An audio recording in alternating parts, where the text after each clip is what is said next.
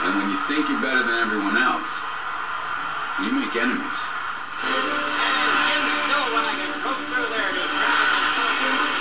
And he's taken out heavily into that wall, Bill Simon. We were perceived as the villains, and we felt we were the villains in comparison to the rest of Canada. Alouette coach Kay Dalton has accused the Argonauts of slugging, kicking, and roughing Wade on numerous occasions. Leo tells Tony Morrow, Tony, after the play, you turn around and you kick Angelo Mosca right in the nuts. You don't really know until we travel out west, and found out how they hated us, We had all these characters on the team, and they were all getting publicity, and we were just like Hollywood team. We really were. Because we had some Hollywood characters. And then the fans were not happy with us. They used to deride us. They would just hurl insults at us. There were 9 teams in the league, but it was 8 against 1. Even with a target on their back, the Argos become the team to beat. And yet, beneath the magic, Leo's masterpiece is starting to crack.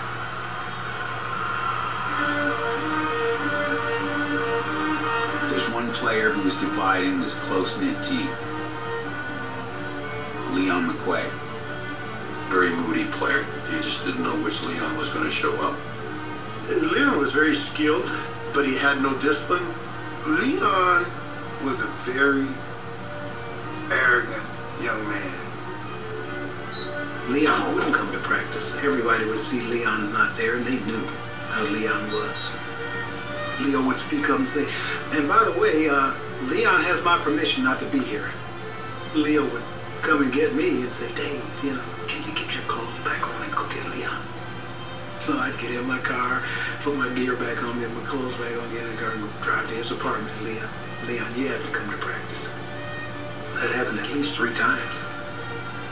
When you do things like that on a team and treat people special like that, and then things start kind of deteriorating on the team, and I think that's what started happening. The team wasn't nearly as good as it could have been.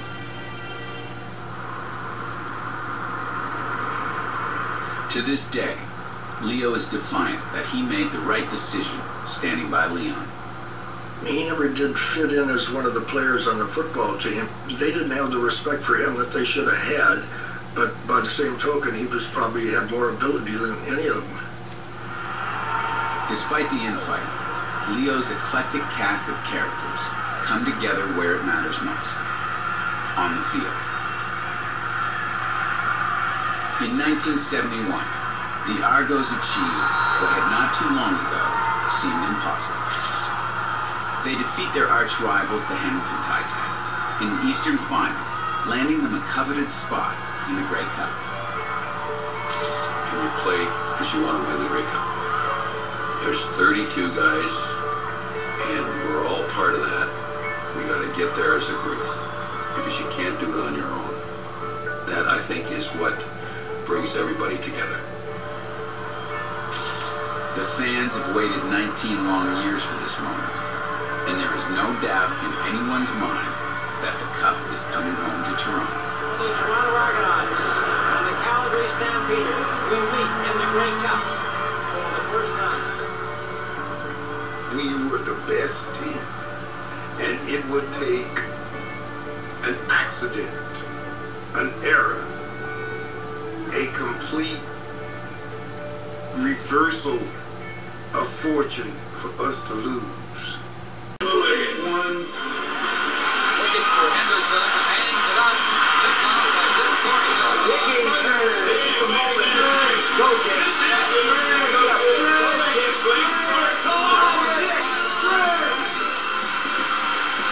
And at the 12-yard line, Dick Gordon has followed his scoring game.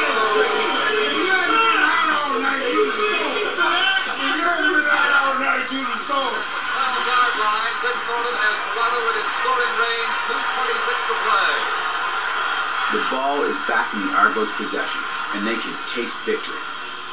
Oh, here comes the moment. I'm covering my eyes. I can't watch it. Then, disaster strikes. McQuay. Football. 11-yard line. Lost the ball. And recovered. That's the indication. Leon McQuay fumbles the ball. He always did. The ball in his left hand. He never carried it. He always did. You know what else never did? Emmett Smith. Here we go.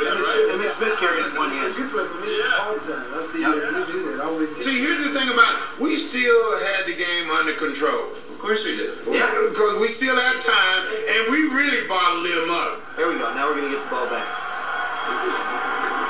We got 42 seconds to go. And here's where Cool Hand kicks it out of bounds. And back in 1971, if you kicked the ball out of bounds, it automatically went to the other team. We picked this day to play our worst game. We didn't play a worst game. We lost. The game is over, and the Calgary Stampeders have won their first Grey Cup since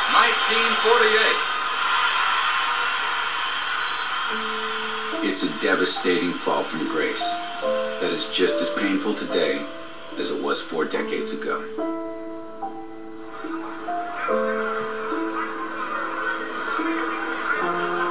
After the game was over, we were in this dingy, grubby, cold locker room.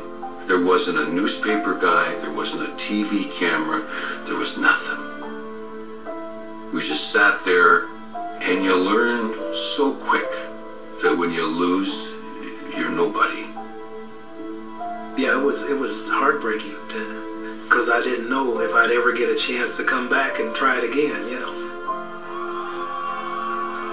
When we landed back, you know, the fans were there to greet us, but you know, you're embarrassed when you get off the plane.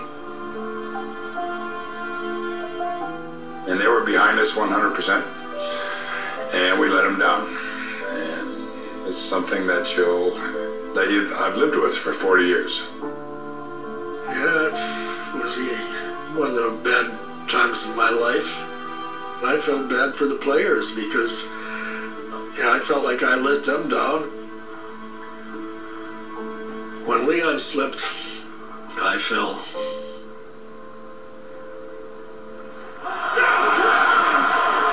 The fumble is one of the most notorious moments in Grey Cup history. You made that one mistake that possibly cost everybody the opportunity to wear a ring. And I think sometimes that burden can be too much to bear. It's a sad thing to say. He always remembered that moment when he fumbled the ball. That constituted or made his life. That slip in the rain would haunt Leon McQuay for the rest of his life. That fumble, it lost us a Grey Cup. But it lost one of the best running backs in that era. It lost him his career. After a lackluster career in the NFL, Leon returned home to Florida, where he became a car mechanic and minister.